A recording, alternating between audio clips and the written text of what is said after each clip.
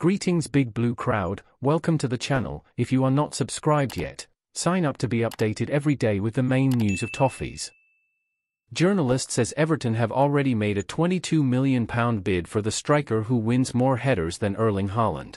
Everton made a £22.3 million opening bid for Beto. After a successful loan spell in Italy that saw Beto score 11 goals in Serie A, Udinese shelled out less than £10 million to sign the striker permanently. He scored a further 10 league goals last season and quickly attracted the attention of clubs across Europe, while also catching the eye of Everton in January. It was reported earlier this week that the Toffees had started talks with Udinese, and it now appears that they have made a concrete approach towards his signing.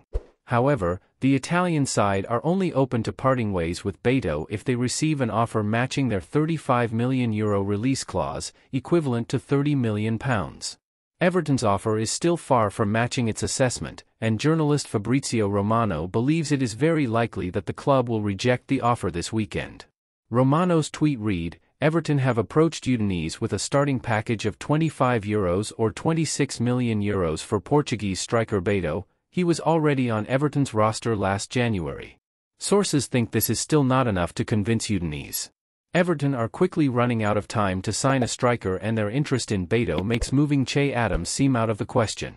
The Merseyside side have offered £15 million for the Southampton forward but now appear to have turned their attention elsewhere. Beto could be a very strong addition to Everton, who certainly need some physicality and height.